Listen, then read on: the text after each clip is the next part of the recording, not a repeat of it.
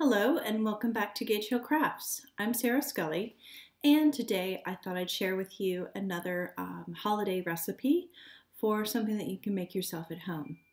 And this is going to be for Swedish cardamom bread.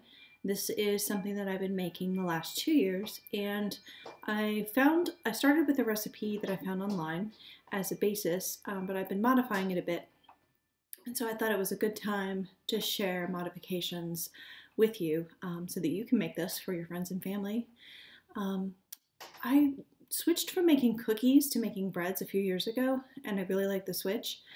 Making bread is a lot faster and it's more economical. You're not buying as many expensive ingredients like chocolate and lots of butter. So if you're on a budget, and we certainly are, the bread is a really nice thing. It can still be, wonderfully flavorful. I think it looks nice and bountiful when you give a whole loaf of bread. So that's a wonderful thing to give. And people really do appreciate something a little bit different for the holidays. So one of the breads that I used to give and will still make occasionally is cranberry white chocolate bread, and I did a previous blog post about that one. You can find the recipe for cranberry white chocolate on our blog. And then you can also find the recipe for this cardamom bread on our blog as well. The link to that will be in the show notes below this video. So this is a yeasted bread. It's pretty straightforward. It is an enriched bread, so the dough is similar to what you would use for something like cinnamon rolls. It's got eggs, butter, and sugar right in the dough to make it a little bit decadent and sweet. And then, of course, the cardamom, which, if you're not familiar with cardamom, it's an interesting spice. It's sort of sweet and sort of spicy, and it's in that class with allspice or cinnamon, but it's not as strong as either of those tastes. So it has a nice subtle flavor to it. The cardamom bread itself is slightly sweet, but not overly sweet. So it's a nice treat to have for breakfast. It's something that you can have at tea time. If you're, gathering in the afternoon with people, it's great with coffee or tea. And it's also a nice late night snack. So put a little butter on it and toast a piece in the oven, and it's lovely any time of day.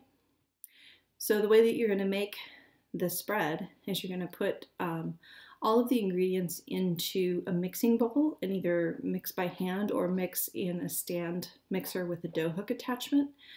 You really can't use like a handheld mixer for this because those little mixers are not powerful enough. This dough is fairly stiff and fairly sticky. And one of the tips that I have for how to know when your dough is the right consistency is that you hold back a little bit of the flour from the recipe and you go ahead and mix the rest of the ingredients pretty thoroughly. And then you can add the flour just a little bit at a time and wait a few minutes between each addition. And when you do that, your stand mixer will incorporate that excess flour gradually, and the dough will sort of reach this sticky rubbery stage, almost like silly putty, and it will start to pull away from the bowl.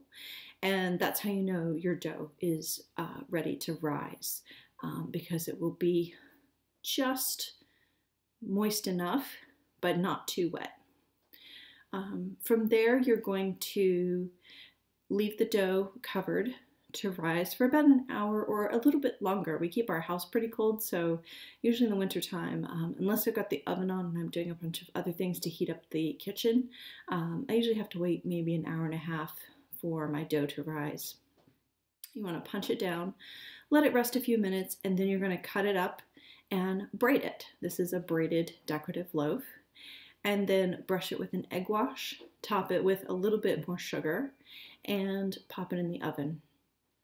And it's just delicious. I made some for an event this morning, and people really appreciate it. Like I said, it is something a little bit different. So if people get tired of eating, sugar cookies or that kind of thing during the winter holidays, this is something nice that's a little bit different. And as always, if you decide to make this recipe or any of our other recipes, let us know what you think of them in the show notes. I'd love to hear your opinion or hear how people are receiving this gift. Thanks again for joining me, and tune in next week.